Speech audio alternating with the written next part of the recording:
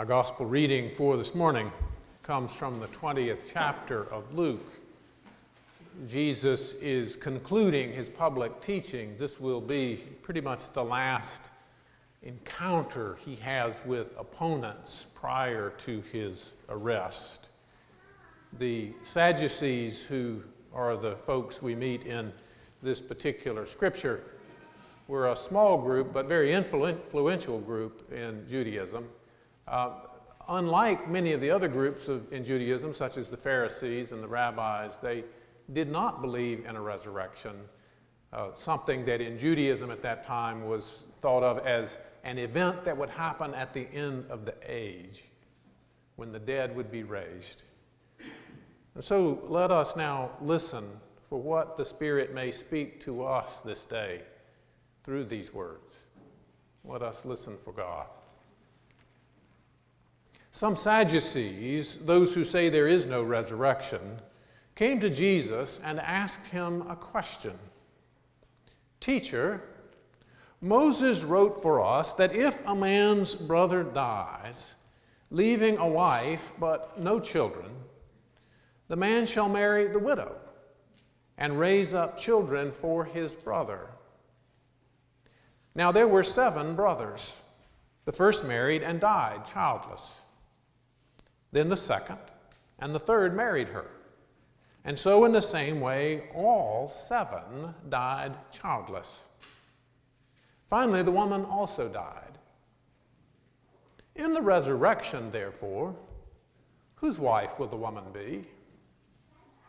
For all 7 had married her." Jesus said to them, "Those who belong to this age marry and are given in marriage, but those who are considered worthy of a place in that age and in the resurrection from the dead neither marry nor are given in marriage. Indeed, they cannot die anymore because they are like angels and are children of God, being children of the resurrection. And the fact that the dead are raised, Moses himself showed in the story about the bush, where he speaks of the Lord as the God of Abraham, the God of Isaac, and the God of Jacob. Now he is God not of the dead, but of the living. For to him all of them are alive." The word of the Lord. Thanks be to God. This may seem a rather stupid question, but why do people ask questions? I mean, sometimes, quite naturally, people ask a question seeking information they don't have. If I'm lost and I ask someone, "Can you tell me how to get to Rustico in Arlington?" I'm hoping that person knows something that I don't. But questions are not always that simple. Sometimes questions are more about confirmation or validation, more so than about information. Questions about whether or not a dress looks flattering, or whether or not a project that I have completed is well done, may or may not be genuine questions. And then, of course, there are religious questions. Someone comes up to me on the street and says, "Is Jesus Christ your Lord and Savior?" It's quite clear that no general exchange of information is about to take place. If I answer no, the person is not going to say thank you and walk off. Some of the worst religious questions are those asked by people who disagree with you. Sometimes Christians who consider themselves smart and sophisticated will ask questions to their more fundamentalist friends, designed to demonstrate that those friends are actually uneducated dolts. Sometimes atheists will ask their Christian friends questions that are drawn from some aspect of the faith that seems particularly ridiculous. And so they might say, "Now you really don't believe that Jesus did miracles like casting out evil spirits, do you?" And at least with a question like that, you know ahead of time that to say yes, you're going to get laughed at. And that's the kind of question the Sadducees deal to Jesus today in the gospel reading. It's a question designed to make Jesus look foolish. And then the Sadducees can laugh at this country rube of a rabbi.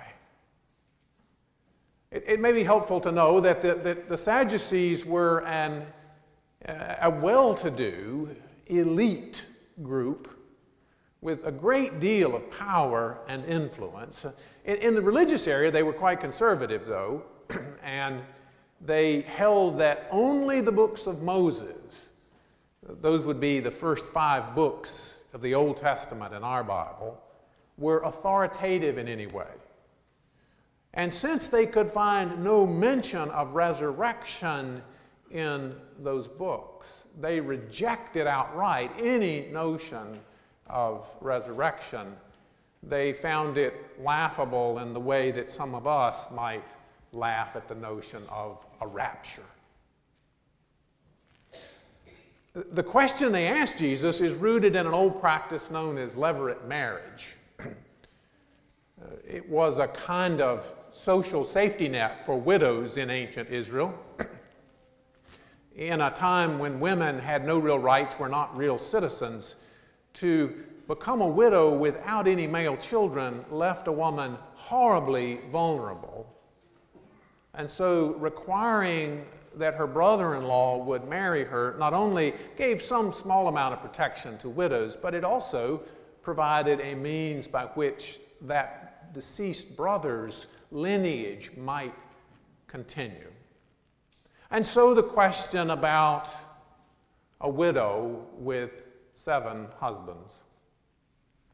The scenario itself is perhaps implausible, but it is technically possible. And I've often wondered whether or not the Sadducees were able to refrain from snickering as they asked Jesus this very complex tricks question. Wouldn't it be fun to watch Jesus tie himself up in knots over this? Considering that the Sadducees don't believe in the resurrection, they have a remarkably conventional notion of it in their question. Resurrection looks a lot like things are here now, just some other place, some other time. It's a view shared by many modern Christians. Resurrection as a slight upgrade of sorts. There's the family circus view of this, where Grandpa has his white robe on and looks down to check out how things are going for Billy and his siblings. And then there's the Greek philosophical version of this, with an immortal soul that somehow persists and continues after we die. But Jesus is able to easily navigate through the trap that the Sadducees lay for him, in large part because he does not have a conventional notion of resurrection. Resurrection for him is part of something that is almost unimaginable, something so new that only eyes of faith can even begin to glimpse it. Jesus' comment about those who die being, or who are resurrected, being like angels, has nothing to do with people who die becoming angels. In the Bible, angels are an entirely different order and type of creature than humans. They are nothing at all like us, and that is precisely Jesus' point. In the resurrection, something that's not even imaginable right now will take place.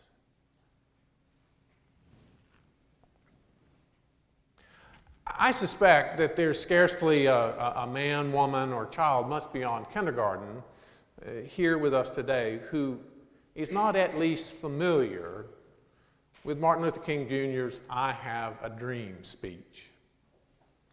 Notice the title of that speech, or more to the point, notice what the title is not. It's not, I have a plan. It's not, I have some issues that need to be addressed. Dr. King has a dream. By definition, something that is a bit beyond reality, and indeed his dream is audacious to the point of being ridiculous, even impossible. I have a dream that one day down in Alabama, with its vicious racists and its governor with his lip-dripping words of interposition and nullification, one day right down in Alabama, little black boys and little black girls will be able to join hands with little white boys and white girls as sisters and brothers. That was almost unimaginable in 1963. And even more audacious, Dr. King urges African Americans who are suffering under racist oppression not to resort to violence because they are, he says, veterans of creative suffering. Continue to struggle nonviolently, he says, with the faith that unearned suffering is redemptive. All these years later, when the idea of black and white children joining hands in Alabama is not so far-fetched, it's easy to forget that it took faith to see the dream that Martin Luther King dreamed. Many who revere Dr. King seem to not know or have forgotten this. But his dream, like Jesus' notion of a resurrection beyond imagination, it imagined a future that was not simply a bit of an upgrade over how things are now, not about progress or advancement. It was about something unimaginably new. And so, as his speech built to its triumphant conclusion, Dr. King returned to Scripture, to the faith from which his dream was born. I have a dream that one day every valley shall be exalted, and every hill and mountain shall be made low. The rough places will be made plain, and the crooked will be made straight. And the glory of the Lord shall be revealed, and all flesh shall see it together. This is our hope, he continues. This is the faith that I go back to the South with. With this faith, we will be able to hew from the mountain of despair a stone of hope. Dr. King could dream such a dream because, like Jesus, he could see something that was visible only by faith. Even in the face of hatred and violence and the knowledge that he most certainly would not live very long. He knew by faith that God had hopes and dreams for us beyond anything we could imagine on our own. He knew by faith that God's purposes would be worked out. And so, he knew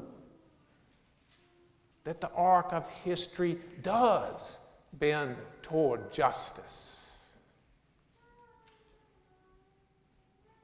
Can you see God's dream? Can you glimpse what the world cannot see? Can you be aware of what is beyond conventional imagining, something greater? Jesus came to earth, not to start a new religion, not to teach a few new doctrines, but to open us to God's newness that is beyond all imagining. And he offers us the gift of the Spirit so that God's newness might invade our being, transform our very existence. And then as God says through the lips of the prophet Isaiah, do not remember the former things or consider the things of old. I am about to do a new thing. Now it springs forth. Do you not perceive it? Can you see it?